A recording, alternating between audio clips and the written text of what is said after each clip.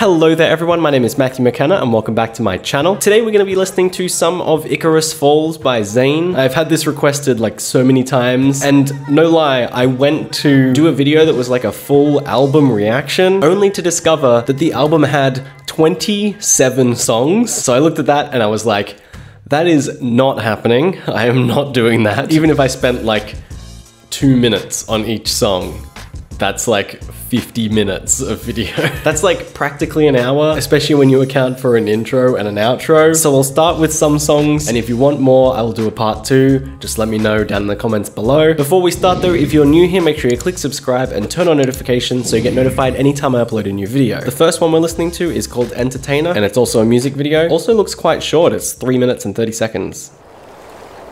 I hear waves. You thought you had me, didn't you? His voice sounds really pleasant and it's a good sound, but he's also kind of doing that mumbly style, which I've not been that big a fan of with him. I've preferred when he really clearly pronounces his lyrics. Never seen you coming, I'll tell you that. Well, it's nice hearing him do a chorus kind of a bit lower pitch. I feel like the last ones I've listened to have been pretty high, and he pulls that off amazingly, but this is an interesting change. You were my favorite entertainer. He is still getting some higher notes in there. So obviously it's the first one we're listening to, but it does seem like this is just kind of about sex, the whole "you're my favorite entertainer." But I would love to hear Zayn tackle a topic that maybe has a bit more substance. We'll see what the other songs are like. Although, did he say, "when you need me the most, I'll turn you down"? Maybe it's like not what I thought it was. So like, I mean, it's still like about relationships and stuff, but I guess it's kind of the inverse of what we've come to expect. This idea of like, I won't be here for you. Just letting you know. This is entertaining, it's fun while it lasts, but it's not serious.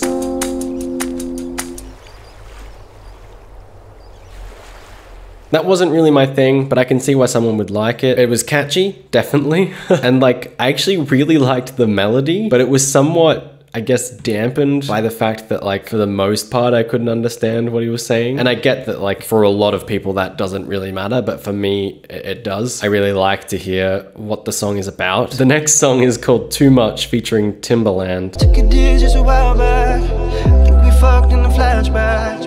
Only my mind kind of sidetracked. Okay, I didn't expect the animation and I'm down with it. No, there's nothing I can say. Okay, this is also very different for Zayn. It's an interesting beat and a backing track that I haven't really heard for Zayn. There's the high notes. So far, I'm liking this a lot more than the previous song. I gotta keep it on a dealer. Then again, what the fuck do I know? Then again, what do I know? I do like when lyrics of pop songs aren't like just talking themselves up. A lot of people, understandably, are very obsessed with image. So hearing people being like, then again, what do I know? Like, that's nice. That keeps it grounded for me. Again, I'm not really getting a sense of like story or subject, but for this song, that's not as important for me because I'm really just digging the song and the music overall. To be honest, if this was just an instrumental, I'd probably still listen to it. I am liking this little loop animation though, it's pretty cool. I really like when artists like, you know, if you don't want to do a whole music video or anything, when they at least commit to having some sort of visual. I know it's a loop and it's, you know, maybe it's like a 10-second loop or something, but it gives someone that's just looking at a screen a little something extra to keep them engaged. It's like the old like weird pulsing images they'd have on like Windows Media Player or whatever it was.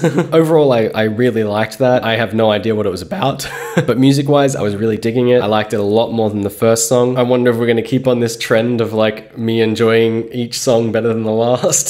So the next one we're gonna listen to is called Fingers, and like the picture that's in the video is understandably of fingers, so this could be about anything.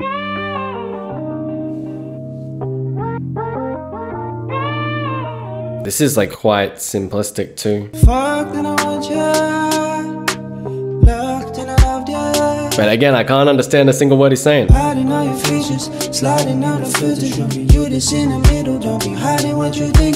What's actually kind of annoying about that is like the way that he delivered those words just then. I loved that sort of weird like staccato style of half rap. I love that, but I had no idea what he said.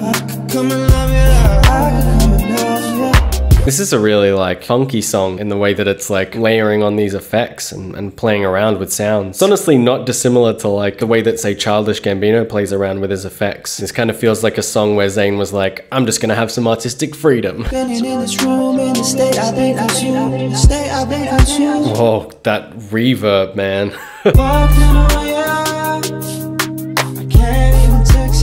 One thing that I like is when they make the bass impactful. If you look back maybe like 6 or 7 years, you'd find that like bass was such a huge thing. You'd get these thumping beats. And one thing that I'm finding a lot more and that I'm actually really enjoying in the music scene is that the bass kicks and those hits are being used a bit more conservatively. When you're playing drums, for example, your basic rock beat is like, it's a 1, 2, 3, 4, and on the 1 you kick, and on the 3 you hit the snare drum. So it's like 1, 2, 3, 4, 1, 2, 3, 4. And when that came to like a lot of electronic music or stuff that was kind of a blend between genres, people using bass kicks every bar, that's just like boom, boom, boom. And like one thing that's really nice to see is in songs like this, there were stretches where they didn't use the bass, even just bars where they didn't use the bass, so that when it comes back and when it hits, it feels a bit more rewarding, you know? And it's especially powerful to use like that at the start of a chorus. It's something I've started to see happen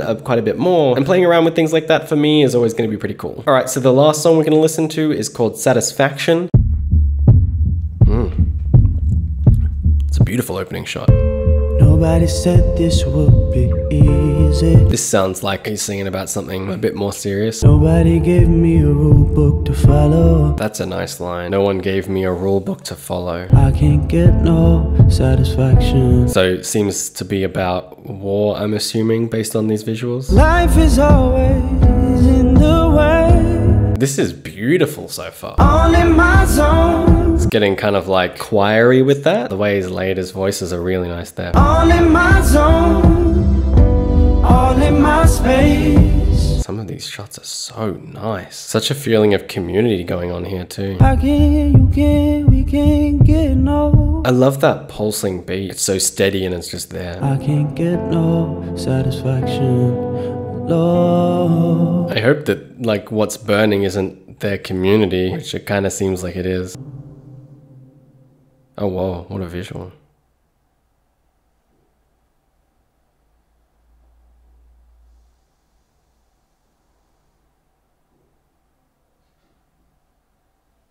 Wow, that was beautiful. What a song to end it on. Beautiful visuals, beautiful sounds, beautiful lyrics too. Some of those were really, really nice. And the message I took away from it was like about the idea of how difficult it is to find somewhere where you fit and how that can be such a beautiful thing when you find it.